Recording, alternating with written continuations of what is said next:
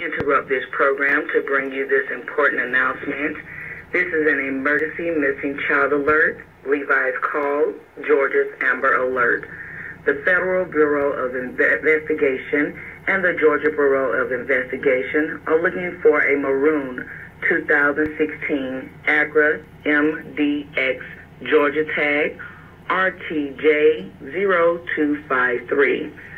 On August 29th, 2020, Mateo Alejandro Montefar Barrera, a one-year-old Hispanic male, was abducted by an unknown Hispanic male, aged 28 years, and was last seen at 14 Clearview Drive in Chamblee, Georgia, heading southwest towards I-85, and believed to be in extreme danger.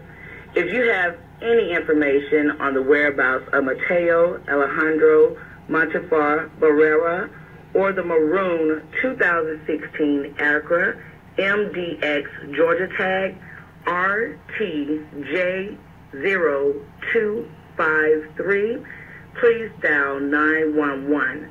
The public can also provide information to the GBI tip line at